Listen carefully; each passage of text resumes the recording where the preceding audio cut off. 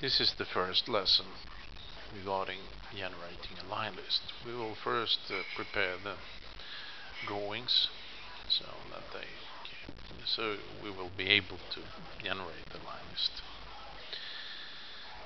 We open a drawing like this and start by selecting all the pipe rounds that we have. In the unit today we take unit 13,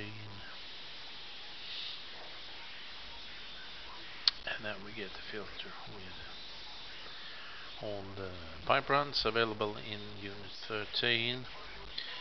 What we're going to do is to check that we actually have flow direction on all lines. Here we have one. We need to change that one. Oh, it's this one. So we have a couple of choices. We can either put an arrow here like this to get a flow direction, or we can in the properties here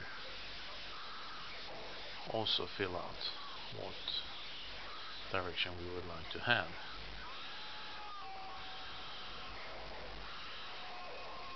This need to be updated in order for us to see this, to see the change actually. But we don't need to do that. We take the second one here. Oh, it's another one. We put another arrow here. There's a pressure gauge here also. And we take this one. Another pressure gauge. And in this way we continue until we have resolved all.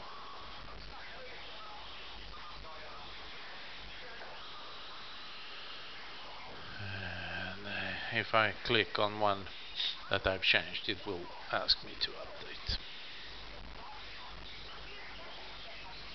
The engineering editor.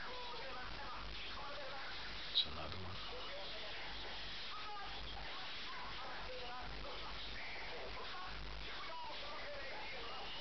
And we can of course also do like this to make it easier. We auto filter this one.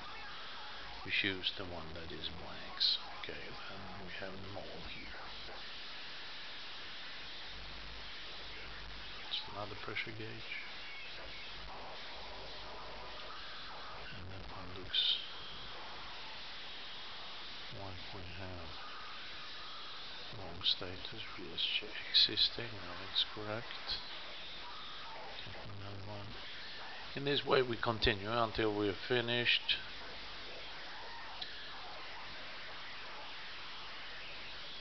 To actually